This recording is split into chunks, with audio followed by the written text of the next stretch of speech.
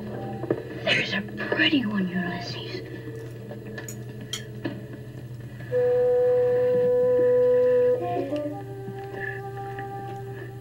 There it is.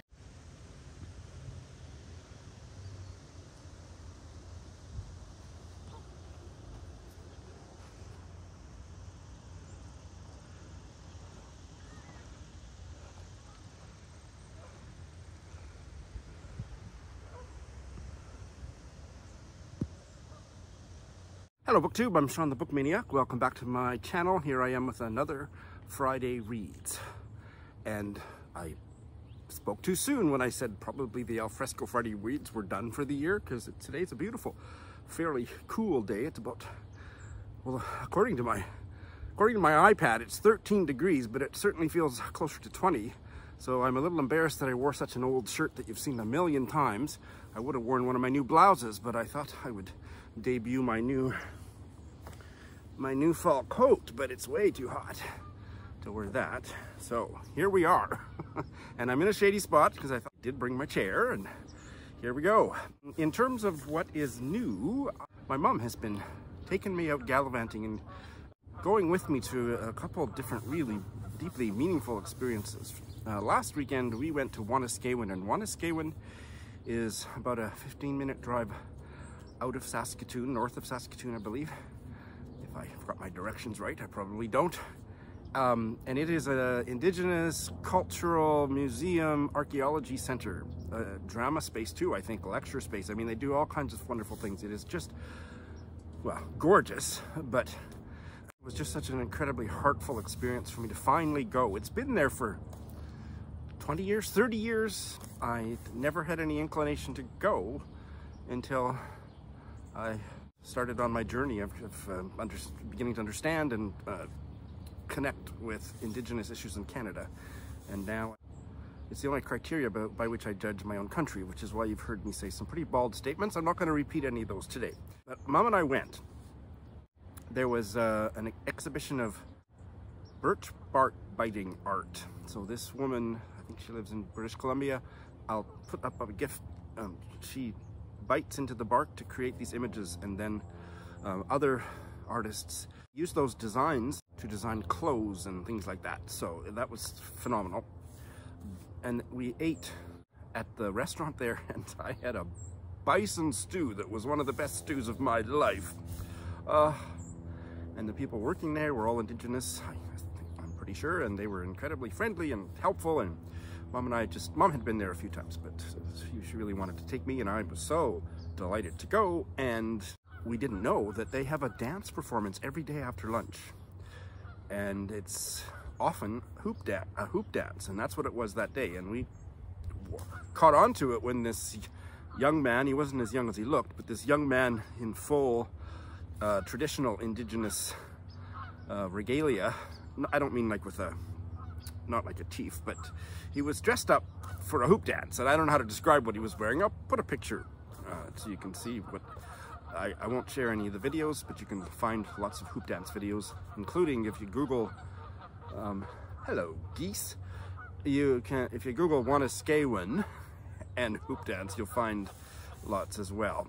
So I think he's in his 30s, and he has been hoop dancing since he was a child, and he teaches hoop dancing at school, and hoop dancing is his whole life. And the way he explained it and the spirituality of it and the performance that he did, I was just, it's one of the most beautiful things I've ever seen. He invited everyone to come up, and he taught elementary hoop dance things, and I'm not in a physical condition where I didn't know what it would involve or stuff, so I just watched, and Mom got up, and almost everybody else got up, and it was a joy to watch. So I didn't mean to go on so long about it, but I will be going back there repeatedly now that I live in Saskatoon.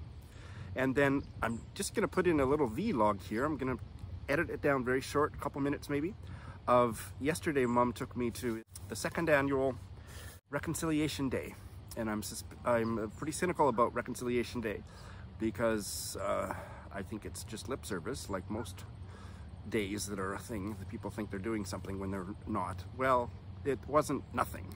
It was beautiful. It's a step in the right direction. I don't think it gets us very far, but it was beautiful. The commemoration of the people we have killed in Canada. Residential schools, tens of thousands of them, of murdered and missing women across Canada over the decades, and so on and so on.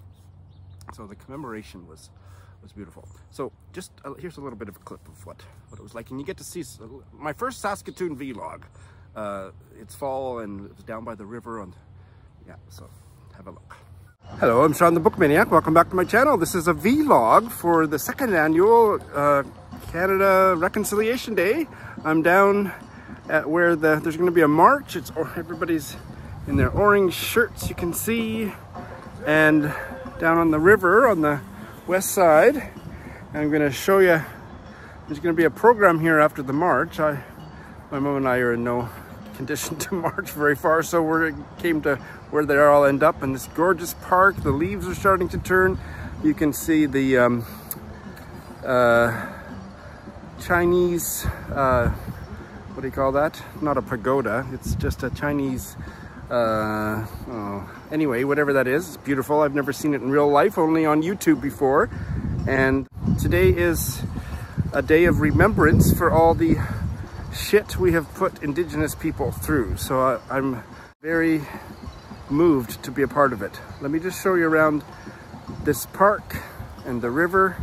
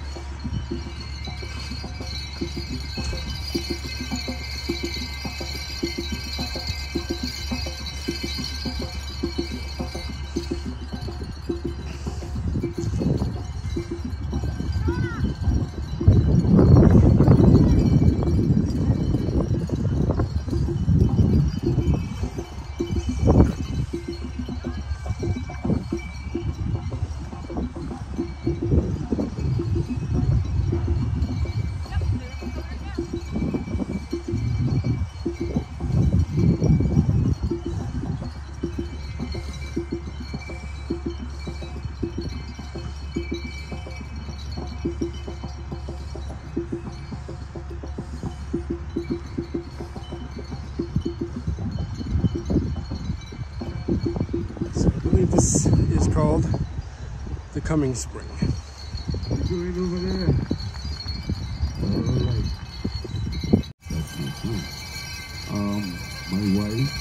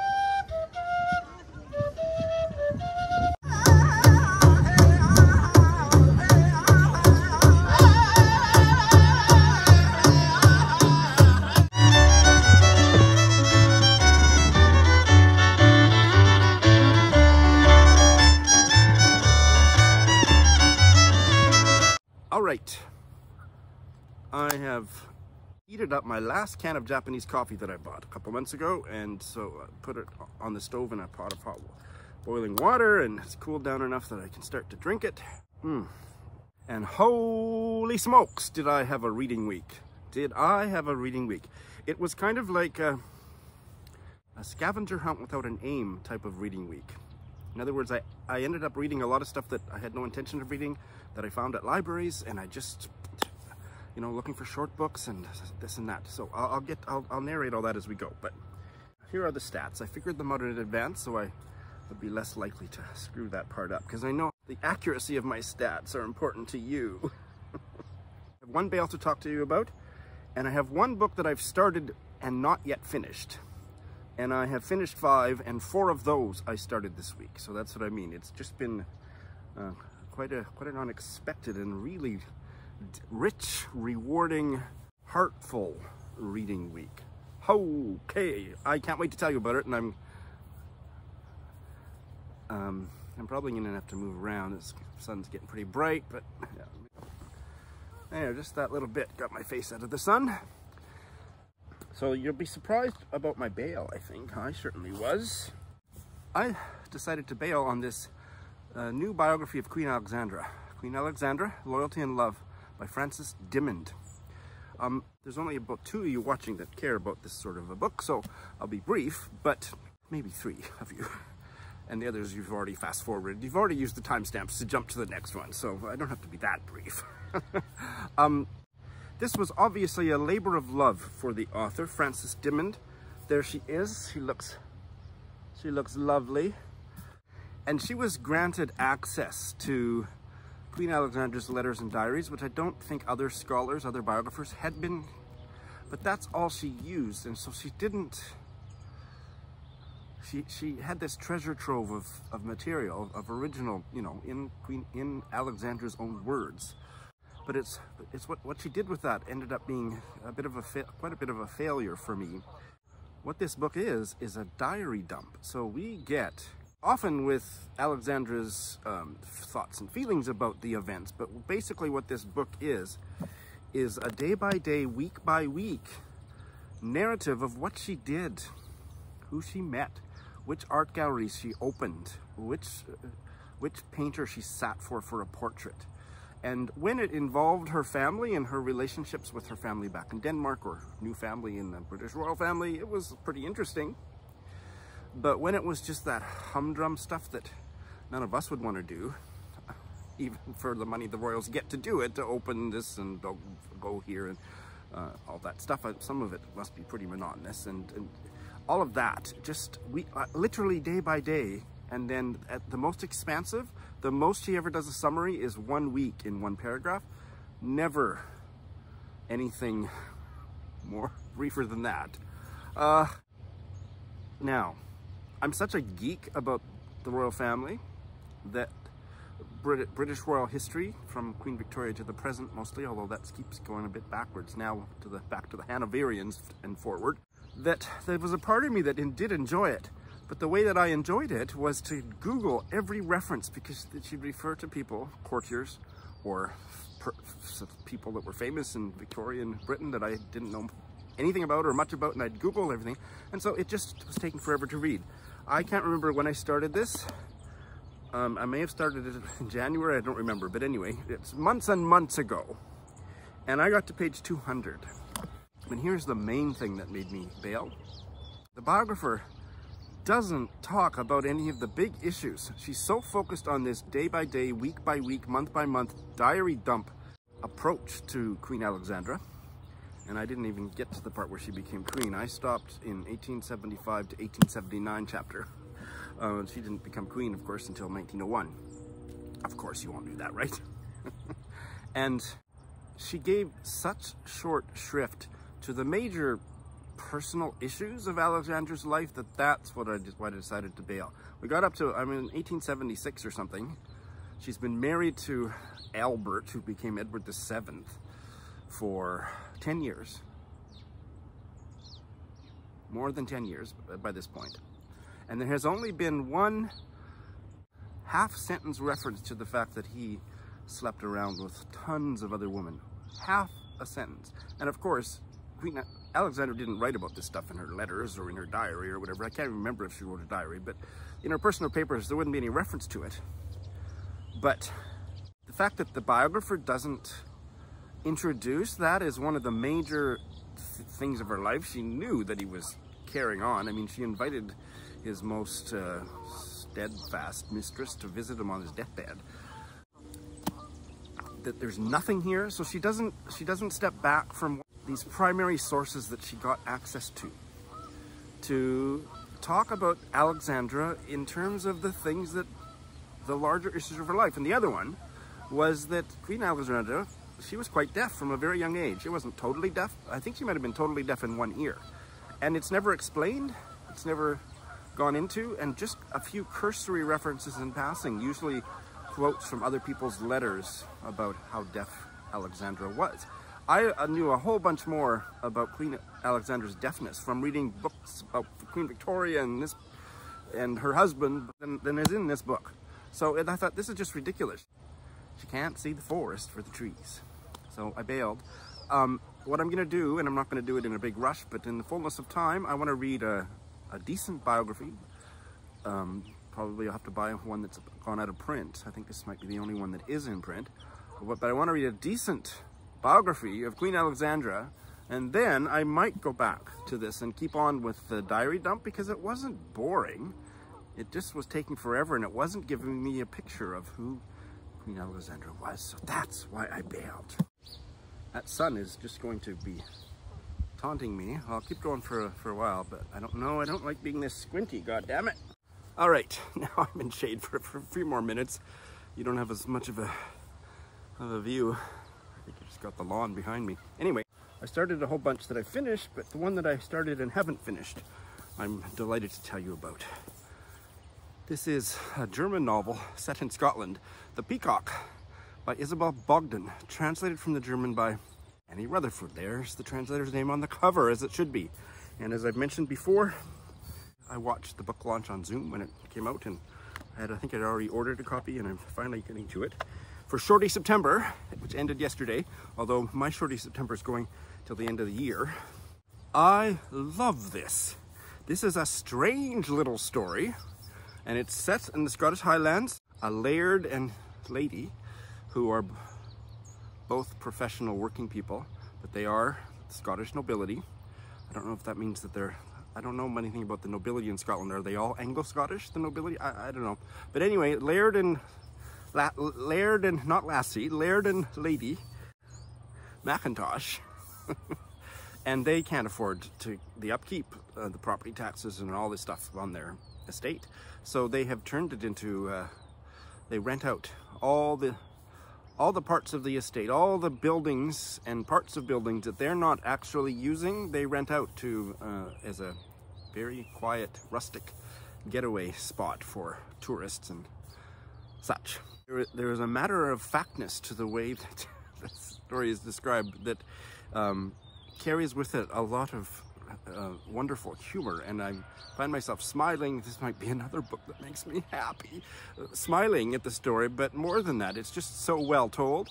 And yes, they have peacocks, and they didn't know anything about peacocks when they got them, but they thought it would be a bit of something for their paying guests to enjoy looking at. They didn't really understand that mating season is very short, and that the rest of the year you don't even really see the peacocks. But unfortunately, just on the eve, and I mistakenly, I think because of that kimono, I mistakenly, or maybe there's something about Japanese people, Japanese guests later that I haven't encountered, but on the eve of a bunch of British banking executives coming for a teamwork building summit retreat, one of their peacocks starts going berserk, and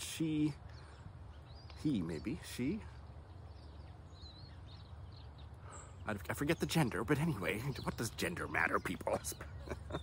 It just gets horny as all get out whenever she sees anything blue, and she tries to fuck it, or he tries to fuck it. Blue car, and they're quite a strong animal apparently, and they can cause significant damage, dents. Anyway, it's mayhem, people, and what are they gonna do? And sure enough, the most senior of the executives pulls up in a blue car. And that's basically where I am in the story. I'm enjoying it more than that would suggest, although that is quite an enjoyable premise, don't you think? In that the characters are quite well drawn.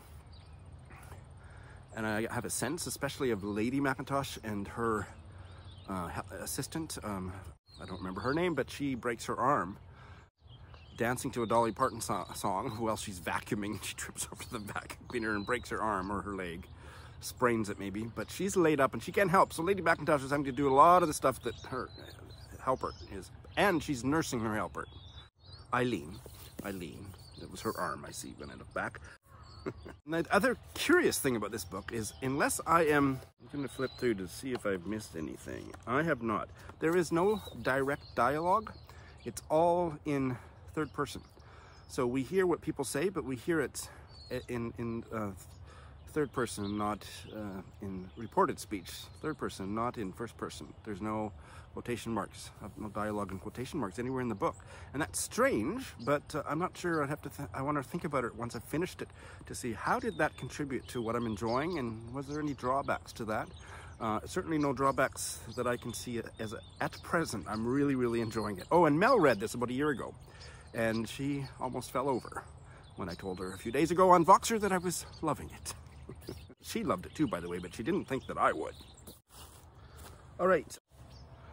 I will talk about the 5 that I finished, and I guess I'll just do them in chronological order. And I'll start to talk about this kind of aimless scavenger hunt I've been on at a couple of libraries this week. One of them is at the Branch Library, which is a 10-minute walk from where I live. In recent visits, I've been scanning their fiction shelves for short books. And so this is how I found this one, and how happy was I to find one that I didn't know about, or I thought I didn't know about it. A standalone short story by Rohinton Mistry, The Scream, published way back in the early 90s, I think. 1990. I think maybe in this edition it was a little bit more recent, in the early 2000s. So actually now that I realize that, maybe this was... No, there's no reference to it being published. I know he published, was it Tales of the Feroja Bag? I don't think this story's in there. Anyway, this was for World Literacy of Canada in 2006. So that's when it was published in this edition. So I don't know if it was published somewhere else, but anyway, I read it and I liked it very much. I didn't love it. It's a gorgeous physical book, even as a library book. Illustrations by Tony Urquhart, and illustrations on every page. And it is about an old man in India, and he is the most unreliable of narrators, and that's part of the reading experience, and that doesn't really float my boat, so maybe that's why I didn't love it. I'm just not into unreliable narrators. I mean, every character in a book is unreliable, whether they're telling the story or not, but you know, one that is really fixated on that doesn't excite me too much. But anyway, this old man is shunned by his family. If we're to believe his story, he is shunned by this family, and they all sleep in the other room, and they push him out into the living room to sleep at night. And he's sleeping in a narrow little strip of floor beside the grand piano. So it seems like it's a rich family. You're never really quite sure where you are in terms of, is this a rich family or are they a poor family? But there's a grand piano in the living room, so they're obviously not poor. Shawn, just keep going with the plot synopsis. There isn't much of a plot here. He wakes up and hears screaming outside and hears other sounds of violence. Nobody else can hear it. And his family in the next room, when he asks them about it, they think he's just going senile and he's imagining things, he's hearing things. And that's basically all that there is to it in terms of what the story's about. But what I did enjoy is he is incredibly pedantic, and he uses the most highfalutin vocabulary. And at first it bugged me because I thought, Rohinton, why are you using such abstruse, pretentious vocabulary?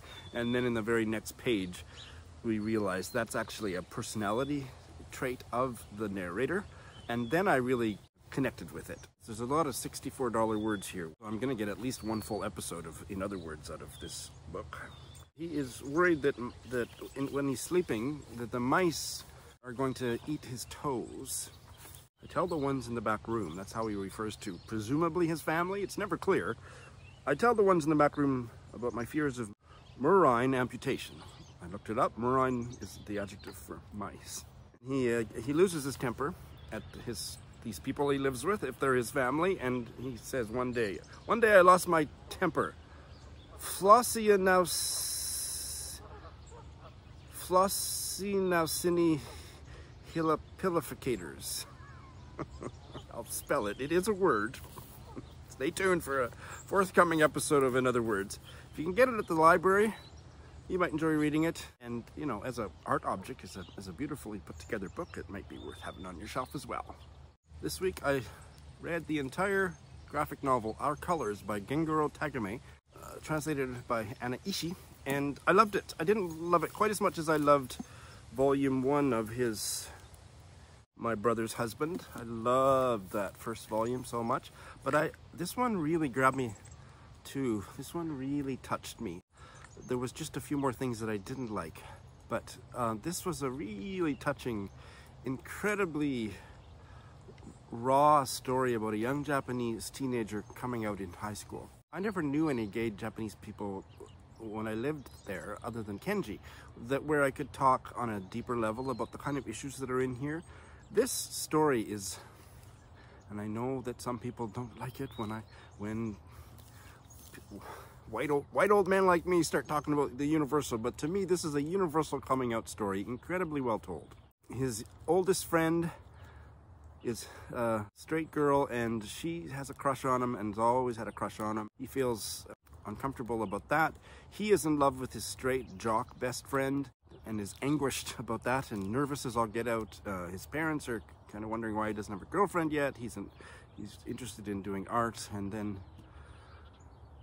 one day, and I won't explain how, he meets a man who owns a cafe that's a weird cafe that nobody ever has any customers, and this guy is a hunky, older, like maybe 60-year-old, openly gay Japanese guy.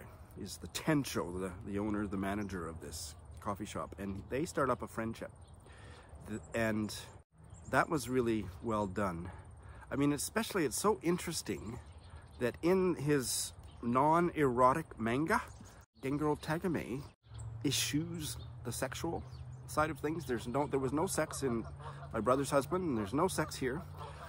And I'm curious about what that's about, because he had been famous for many years, decades I think, for making very erotic, pornographic Japanese manga. I have unfortunately not seen any of it yet.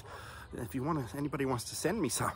But while the men are all hunky and there's certainly no sublimating of longing and sexual longings, there's no sex in. This is the third book I've read by him that doesn't have any sex in it. But what it does have is just a really layered portrayal of the coming out experience. I just loved it. Yeah, I loved it.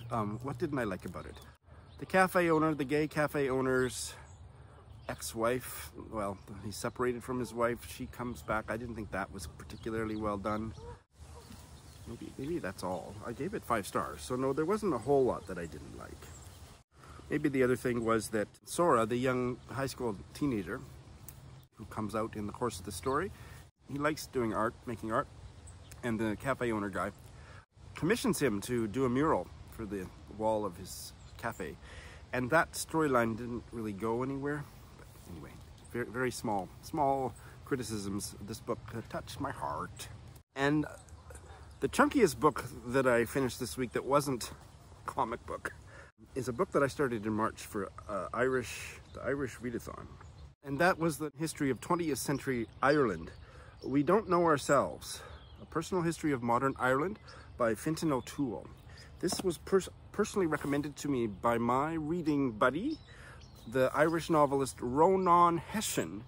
I asked him about a year ago, I said, you know, I don't really know enough about Irish history and culture, and I know that I'm missing stuff because I love reading Irish literature, but I know that I'm missing stuff because I don't have the context. What do you recommend I read? And he recommended this one. And I thought, oh my God, it's 800 pages or something. I read it on ebook, and I ended up listening to quite a bit of it as an audiobook, sometimes with the text open, sometimes not, because the narrator did such a good job that I could just listen to parts of it. I loved it. It's one of the best accessible histories that I've ever read. Fintan O'Toole, as far as I understand it, has his main career in life has been as a journalist, and he's written quite a few books recently. I don't know if he's retired. I don't know much more than that about him, but the man can write and tell a story and craft the story of modern Ireland. And there's just so many things I could say about it. It's so accessible. You don't need to know anything about Ireland. He's very much of a cynical patriot. His anatomy of what is wrong with his own country was brilliant, powerfully expressed, and just a gripping read. Like the morality stuff, the misogynist, homophobic, racist stuff, all that, how fucked up Ireland is because of the Catholic Church and priests and the abuse and all the things. I mean, I feel self-conscious getting so worked up about it, but that's what the book did to me. It is a righteous indictment of his country, and it's not like he ignores things that are hopeful, but it's really an anatomy of the horrors of 20th century Ireland. He lost me in a few chapters that were about business corruption and political corruption. A lot of figures, money, and shady dealings about money. Not that that isn't important, but it doesn't hold my interest. So those were the ones that I could, you know, fold my laundry and I could drift away for a bit and just get the gist of what the scandal was about on a very general level and ignore some of all the facts and figures about it. But he really had me riveted talking about the social issues, about morality and abuse and women, the plight of women, and oh my God. And the idea of the open secret, he has a better term for it, but that's basically how I would kind of paraphrase it. The things that Irish society permitted, even at the level of the clergy, like it was fine to go to England and have an abortion, as long as you shut the hell up about it and came back and tried to live a good life. Just so much hypocrisy and stuff that he just with a razor sharp acuity and an awesome power to tell a story and make it so vivid and not only on the level of an anecdote, but as the perfect illustration of these larger social ills. I won't say more than that. I read it on ebook. I've just ordered a copy of the hardcover to have on my shelf, and I'll be referring to it again and again. It's so well done. One of the best works of history I've read, and I recommend it to you very, very highly. And you know what? What I was thinking as I got near the end of it in the last few days is, I don't think that we have a historian in Canada that's courageous enough to write a book like that about Canada, because Canada's no worse than Ireland or the States, but it's certainly no better. There's a lot of shithole countries in the world, and Canada is but one. If any of you Canadian history buffs are out there and can suggest an irreverent, clear-eyed work of Canadian history, please recommend it. So back to my scavenger hunt. Wednesday, I went to the university library, and I told you before I got my alumni card, and this was the first time that I borrowed books, and I didn't intend to go borrow books. I just intended to go to campus, plunk myself down with the books that I was already reading, and, you know, watch the cute guys walk by and read, and I did a lot of that too, but I couldn't stop myself from browsing the stacks. And I ended up borrowing, I think, 8 books, but they were all really small books, and I'm going to try to read as many of them as I can in the next little while. But I did read 2 of them since Wednesday. And there was something ineffably transportive about just browsing around the library that I had been browsing around since I was 12 or 13 years old, and just the smell of those rooms, those stacks, those shelves of books, it just took me back. I just relived so many memories. It was so intensely laden with those memories that it was almost painful, because I won't try to explain what I mean, because I don't really know what I mean, but there was almost a painfulness to it. It was so intense, and I loved it. So as I do when I'm in a used bookstore or a new bookstore or anywhere, I look for the books that I've never heard of or the writers that I've never heard of, and I also had the criteria of looking for short books. And so I have read one by an author that I had never heard of, and I'm not gonna hold the book up very long because it's an ugly bareback novel from 1943. It's called Brain and 10 Fingers by Gerald Kersh. There's the book. But what did kind of add a dimension of awe to the experiences when I got it home and opened it up, it's autographed by Gerald Kersh. I'll come back to that autograph in a minute. So I'll put a GIF of the dust jacket up. Gerald Kersh, I have since learned, was a British-American writer. He was born in Britain of Jewish parentage and lived the last, I'm not sure how many years of his life in New York State. He has a cult following, so some of you may have heard of him. I'd never heard of him, but when I Google him, there's quite some enthusiastic fans still today. I don't think this little novel from 1943 is still in print, but some of them are, and some of them have been made into movies. Yeah, there's quite a following. I'm not a large following, but larger than I would have thought. This novella, 76 pages. There's yellow pages and whatnot. Is set in World War II. It was published in 1943, so obviously set in early World War II. The characters are a group of Yugoslav partisans fighting the Italians, fighting the Italian fascists that are encroaching on their lands. So it's set in Yugoslavia, what was Yugoslavia at the time.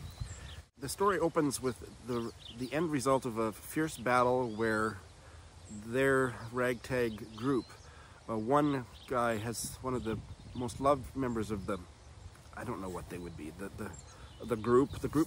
guerrillas, one of the most beloved members, is mortally wounded but still alive, and he begs his comrades to just leave him there to die because they have to escape themselves or they'll all be killed. And one noble member refuses and carries him, and then they get to the river, and the river had overflown, and taken out the bridge. So they know they've got maybe an hour tops before the Italians catch up with them and kill them all, and there's no way out except to cross this tempestuous river, and they attempt to build a bridge with all the ingenuity that they have. And the story is told, it's a small scale story in that way, but it's told through the perspective of several of the people. It opens with a 14-year-old kid that got attached to them. He was orphaned and they kind of picked him up, and it's through his, maybe 15 years old, and we open with his perspective and we go into the perspectives of several of the other characters, and it's really well done. He's a beautiful writer. I gave it 5 stars because I loved the writing, and I loved all the other things about the experience of finding the book and finding that it was autographed. And I did think that it was beautifully written. It's a man's book. It's a butch, straight man's book, and I loved a lot of things about it. And I thought the camaraderie and the teamwork and the, courage of these men. The writing took you deep into the characters that made this adventure story, not just an adventure story. It was not just a war novel or novella. It was very much about what each man, and there was one female character, brought out of themselves to make this, to save themselves in this very dangerous situation. Really well done. Now, it's limited by what probably most male writers of that generation, the blind spots they have. So there is a female character, and she had already been a sexual prisoner of the Italians but had escaped, and so she's been very badly sexually violated, and her character was not nearly as well done. And the sexism of the other characters towards her, took away from the reading experience. But I still really loved it, and I think I will seek out more of his fiction. Now, I've Googled him, of course, and in this inscription it says, "For Major Metcalf, souvenir of a charming evening. Good wishes, Gerald Kersh, January 44. There's a brief reference in Kersh's Wikipedia biography that he probably deserted the army, but yet he wrote a lot of war stories, and I don't know anything more about that. I'm very curious to find out more about that.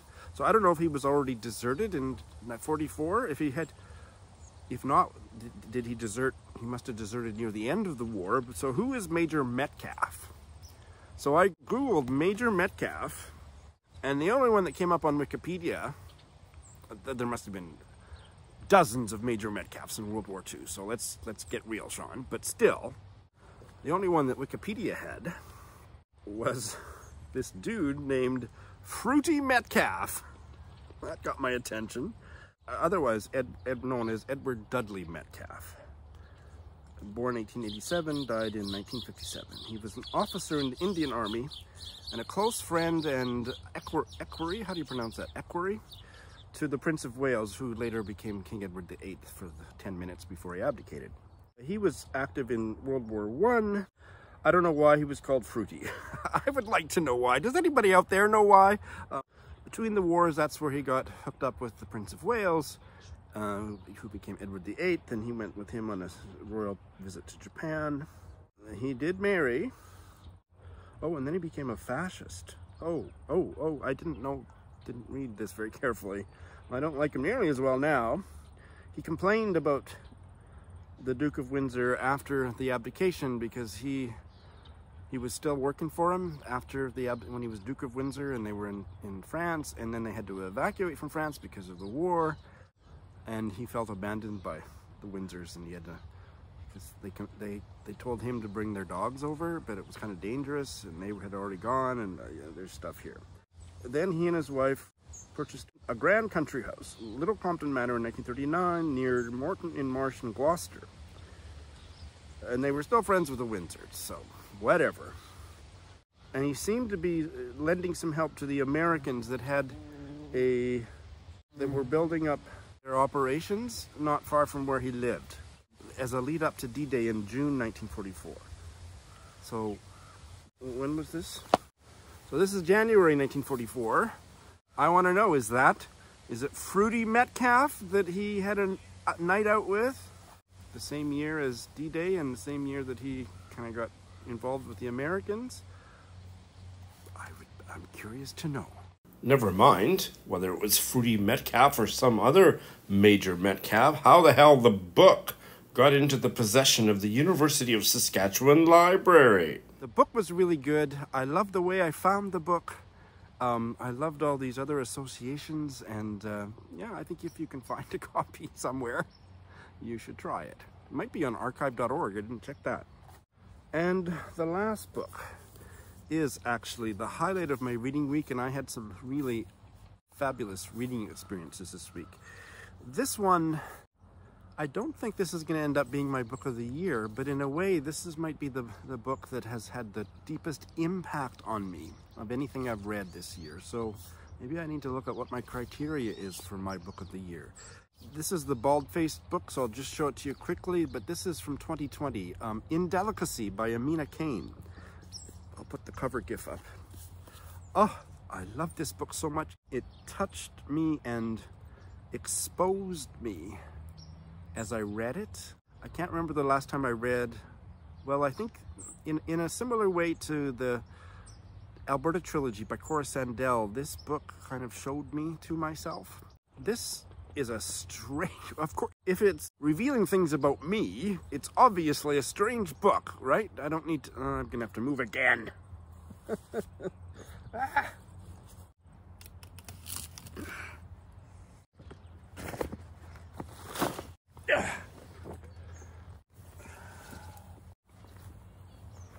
Okay.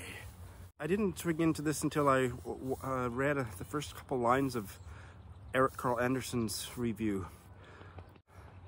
No, I can't remember if it was on his video or on his blog, but anyway, I'm gonna read or watch his full comments, his full review, now that I've finished it.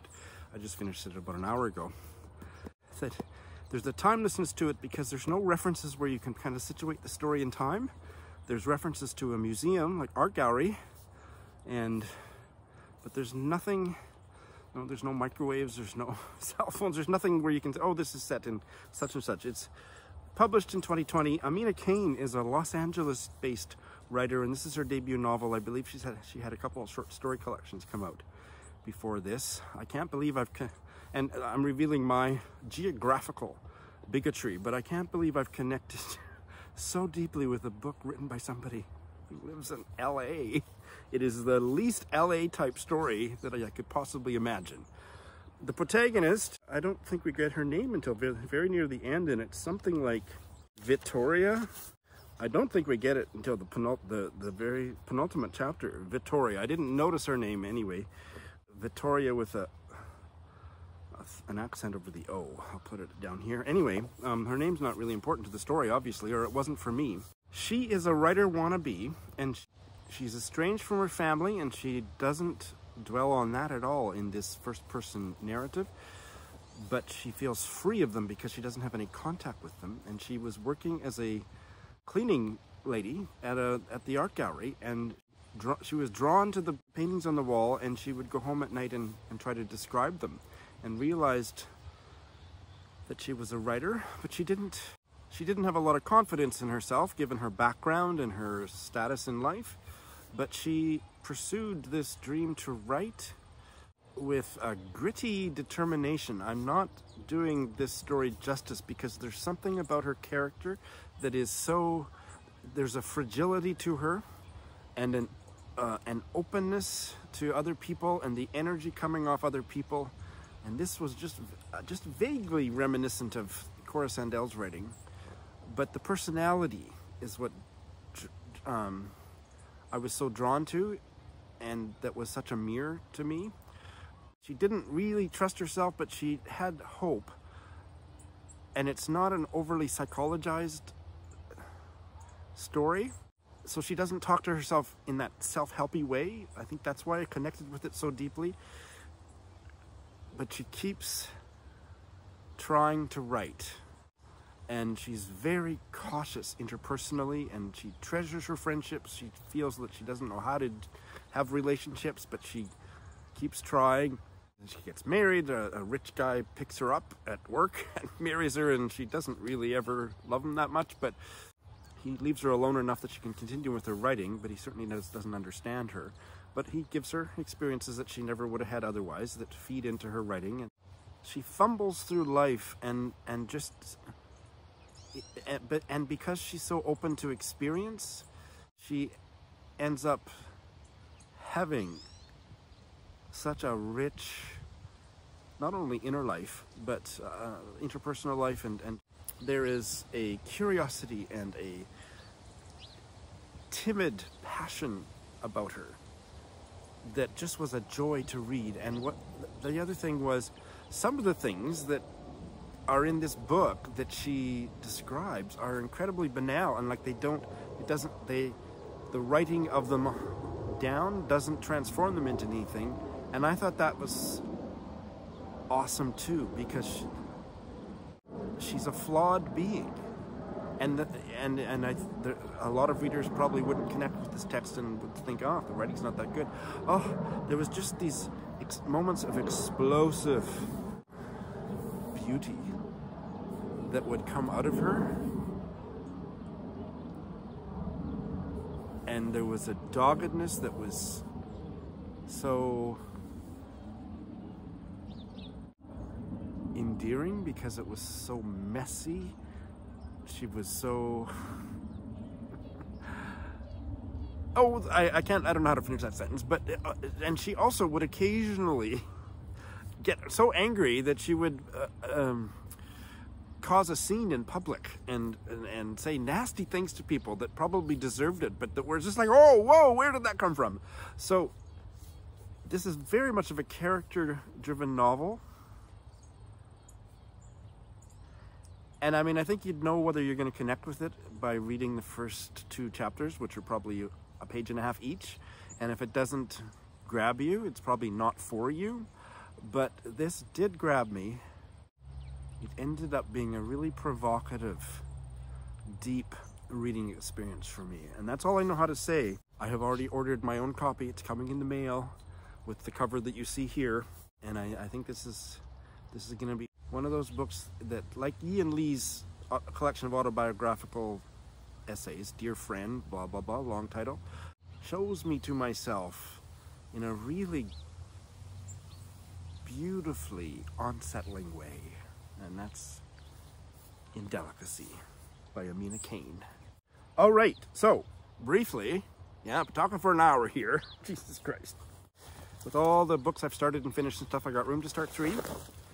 And the first one I'll tell you about, and I'm not going to say very much, is this is my probably the only reading I'm going to do for Victober, and that's the biography of Queen Victoria's mother, titled Queen Victoria's Mother by Dulcie Ashdown.